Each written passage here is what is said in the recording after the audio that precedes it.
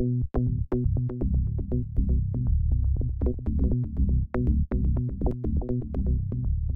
very interesting that we mounted a show on Leonardo and his role in sculpture when in fact there's no one piece of sculpture that art historians agree is by the great master.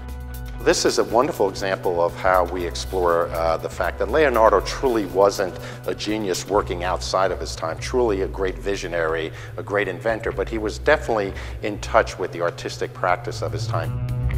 Leonardo works on a very grand scale, i.e. a mural that he was commissioned to execute celebrating the victory of the Florentine over the Milanese in the Battle of Anghiari, a fresco mural that was measuring probably 22 feet by 45 feet.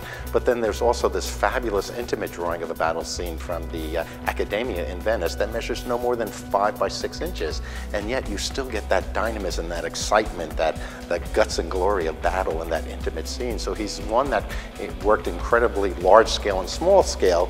And then when you look at some additional sculptures in the gallery, you understand that Leonardo and his portrayal of battle really set the trend in terms of how artists of subsequent generations portrayed battle, be it in painting or sculpture. So he was truly a trendsetter in terms of subsequent generations of artists. The Horse Outside is a life-size, 26-foot-high contemporary recreation of what art historians and scientists think that Leonardo's equestrian monument to the Duke of Sforza from the 1480s would look like. That work was never fully executed for the simple reason that by the time Leonardo was ready to make that cast of bronze, 70 tons of bronze, the French had declared war on the Duchy of Milan, invaded them, and the Duke of Sforza, the Duke of Milan, decided to use that bronze to make cannons instead of art. So all we have left are, again, these drawings and these manuscripts that really tell the story of how Leonardo both came to the artistic vision of what that monument would look like, but equally important and intriguing is the technology behind it, because there was no way that he was able to use traditional methods to make a horse that large in bronze.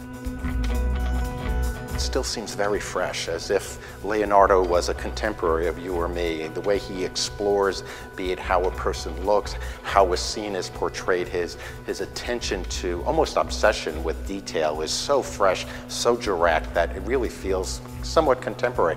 But I think it also just reminds us of how great a genius he was. And not only was he a fantastic painter, we're learning that in fact that he was a great sculptor, but he was also a genius in other areas as well. And it's truly, it's true when we say that he was the first great Renaissance man.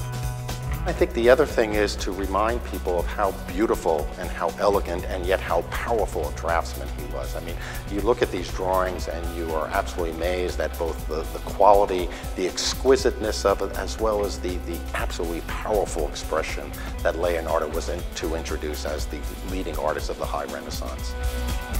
As we talk about how people are so segmented today, so focused on one aspect of life, Leonardo, with this great breadth of energy, of interest, of genius, truly the Renaissance man, reminds us that, yes, let's think big, let's grab interest in many different directions, and let's not just focus on the one thing that we're particularly good at, but to explore the whole world and what it has to offer.